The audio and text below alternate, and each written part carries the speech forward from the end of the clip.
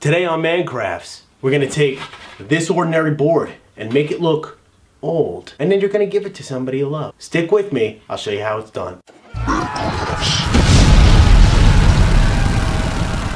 Some of the things you're gonna need today, I'll show you right here on the screen. I went to my local Lowe's and picked up the materials I needed. And by the way, shout out to Lowe's, they were great. Not only did they have what I needed, but they also let my buddy Migo in the store with me.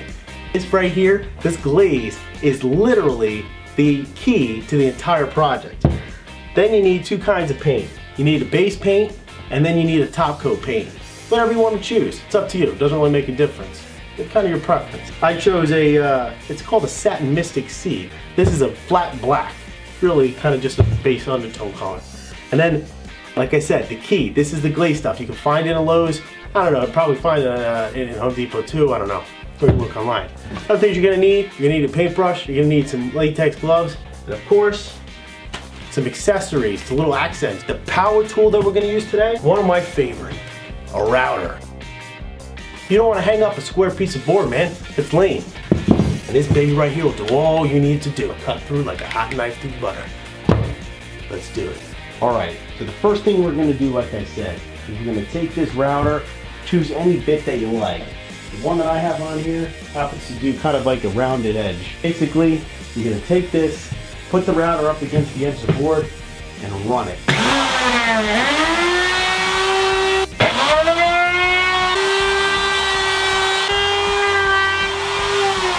All right, now that you get that step down, you got yourself a nice rounded piece of wood. If you want to take something like a piece of sandpaper, sand down some of maybe these little hard spots here, that's fine. Now that we've got it routed, we're on to the next part.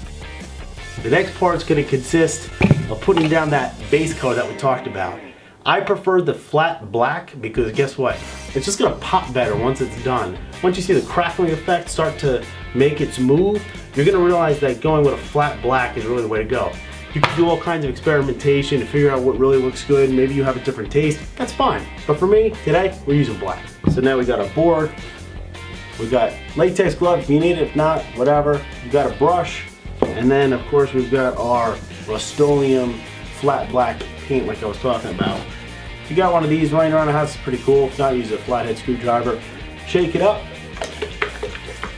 All right, now let's open up this can. Let's get to it. There's a lot of jokes you can do with the glove thing, you know.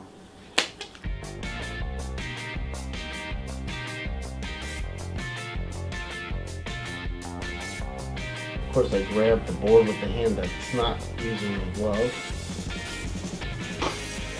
Once you're covered, you're gonna let it sit, let it dry, put a fan on it, anything like that. You're gonna wait, and then we're gonna move on to the next step, which is gonna be putting the glaze on. All right, the next step, and the most important step of this whole process, this whole project, is gonna be applying this Weather Crackle Glaze that Valspar makes. Now this is the whole secret.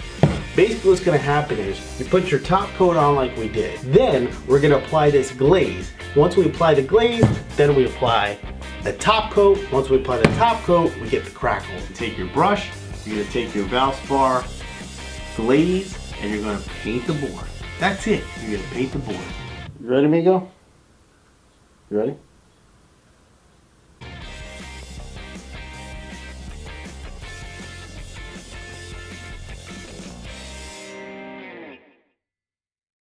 So now basically, I'm gonna let this dry for a couple hours, and then we'll put the top coat on, and then we'll get the crackle.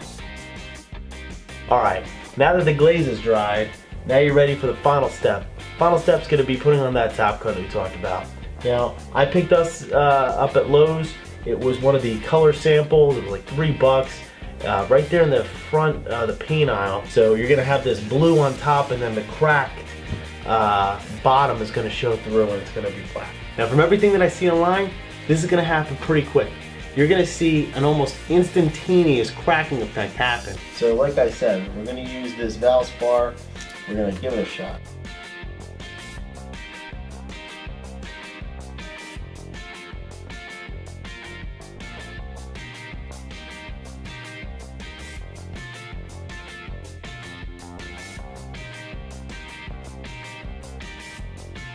Alright, check it out.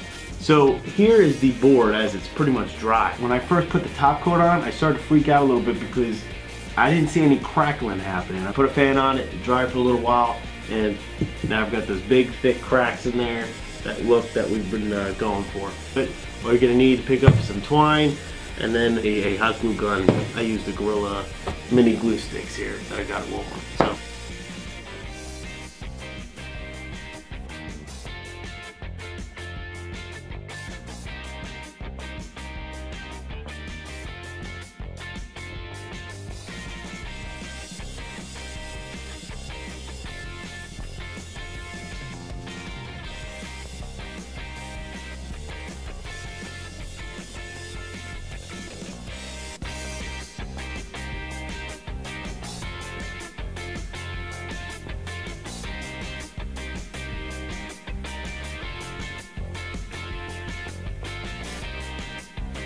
We put our little ropes on either end. They do recommend putting the clear coat on this. I definitely recommend you do it. I can feel it's tacky, but look how good those cracks came out. Look how good. See, I thought it was really gonna turn out pretty crappy, but man alive, these cracks really came through pretty good.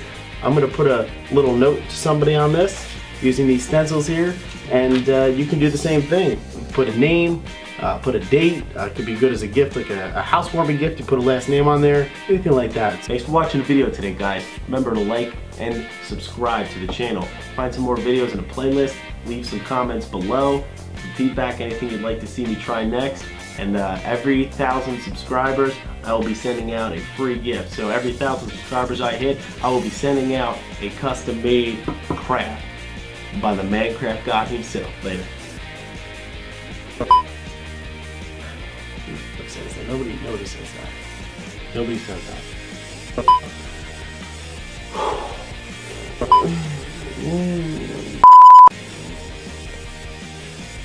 Hey, don't chew on the leather, man. What are you doing?